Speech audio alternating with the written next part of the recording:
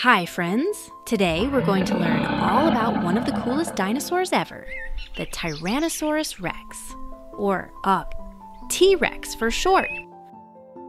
T-Rex lived about 68 to 66 million years ago, at the very end of the dinosaur age called the Cretaceous Period. That means it was one of the last dinosaurs to roam the Earth. This giant dinosaur was huge, about 40 feet long, which is as long as a big school bus, and up to 20 feet tall. It could weigh as much as 7 tons, about as heavy as a big truck. T-Rex was a carnivore. That means it ate meat. It had one of the strongest bites of any land animal that ever lived. Its jaws were filled with big, sharp teeth that could grow up to 12 inches long. That's as long as a banana. These teeth were perfect for crushing bones and tearing meat.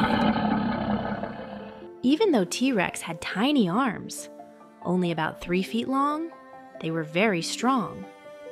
Scientists think it used its arms to hold on to prey or help it get up if it fell down. T-Rex was also very fast for such a big dinosaur. Scientists believe it could run up to 20 miles per hour, faster than most people can run. Its long, heavy tail helped it keep balance while it ran and hunted. T-Rex was probably a top predator, meaning it was at the very top of the food chain.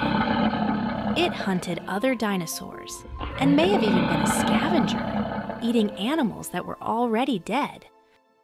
Scientists learn about T-Rex by studying fossils, bones, footprints, and even some skin impressions.